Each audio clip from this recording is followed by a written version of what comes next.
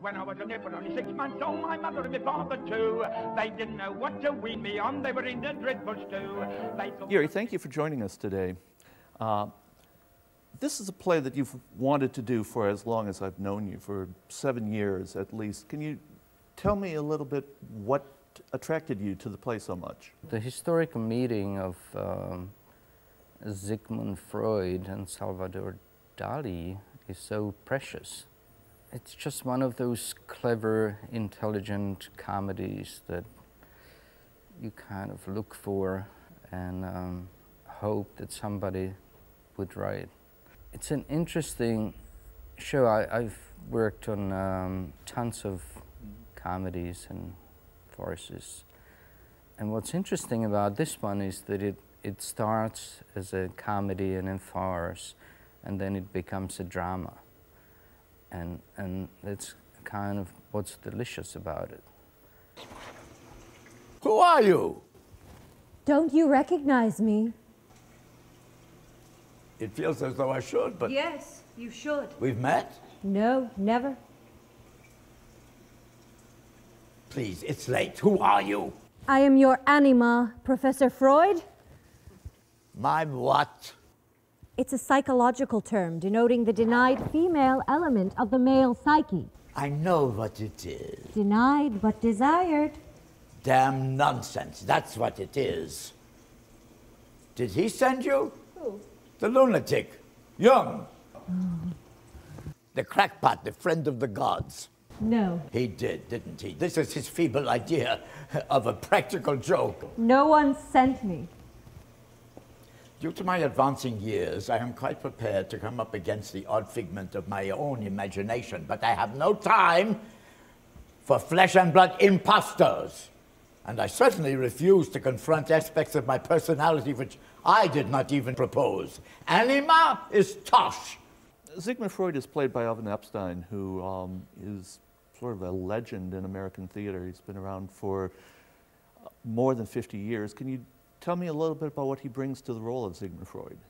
I've seen Alvin in so many different productions, but I've never seen him be as comical as he is in this role.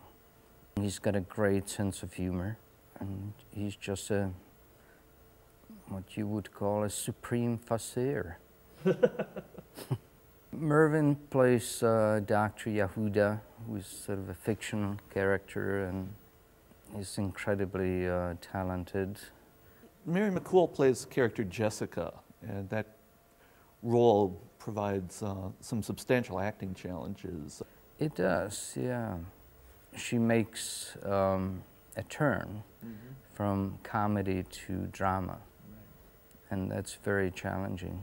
The role of Salvador Dali is played by Matt Miller. Could you talk a little bit about his performance?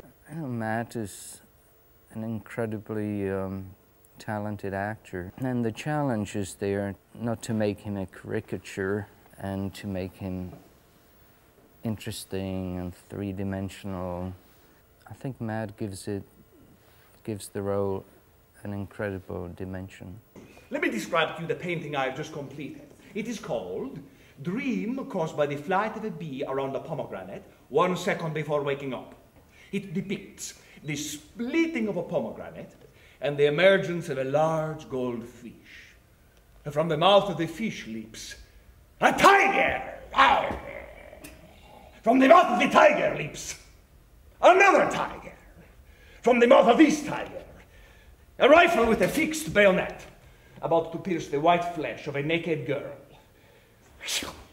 Narrowly misses her armpit.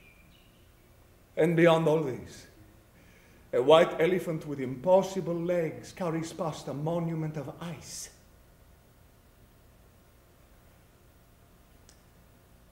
Well, you have to see it for yourself, really. I love every moment in the play.